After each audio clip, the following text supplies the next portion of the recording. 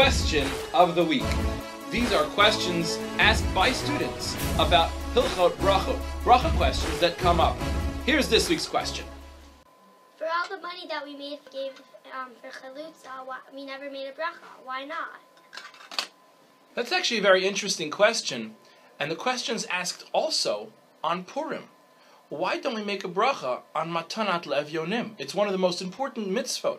The Shulchan Aruch writes that a person should spend more on giving money to the poor on Purim than on all the other mitzvot together. But we don't make a bracha on it, and we don't make a bracha on tzedakah. Let's think for a minute. What would it look like if we gave money for tzedakah and first stopped to make a bracha?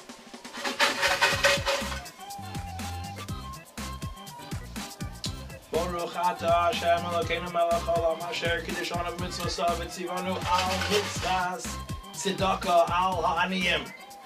Well, how do you think the poor person would feel if you stopped and said, 1 second, I'm not giving this to you because I care about you, but I'm giving it to you because it's a mitzvah? That wouldn't be so nice. So to not insult the poor person, we don't make a bracha on tzedakah.